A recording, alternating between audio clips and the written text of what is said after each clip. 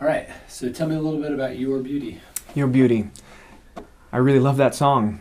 When we set out to write this album, one thing that we knew that we wanted to do was really make it, in terms of content, all about Jesus. Now, of course, we hear that often. What I mean by that is that there wasn't a tremendous amount of focus on the introspection of us as writers. We really wanted to just focus on the attributes of God and the character of God and the things, of course, that make him wonderful and make him Lord and Messiah and all the words that we can attach to his name. And I remember sitting in my kitchen, again, I seem to write a lot of songs there, and started strumming the chords, and I remember the words when I started singing it was, I'm listening. So instead of saying, your beauty, I was saying, I'm listening.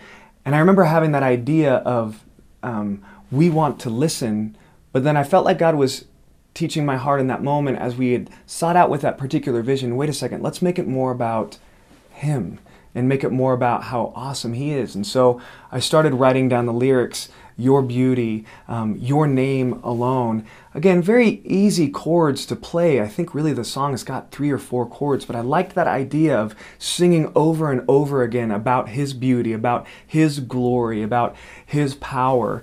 In this moment, I really feel like that song in particular is a pretty special song, easy for churches to sing, really easy in my own personal devotions. I find myself singing those words a lot. I really love the bridge. The bridge says, oh, the name of Jesus, and talking about it from the perspective of corporate worship. Open up our mouths so we might sing your praises, Lord, forever and ever. Again, the idea that we're singing together as a church. We are singing together as a body of believers. It is not about the rock music speaking their idea. It's about us as a church speaking to Jesus and responding to Jesus. And so, Your Beauty, even in this moment, is a really special song for me personally, and I think it's a really standout track on the record, Awakened by Hope.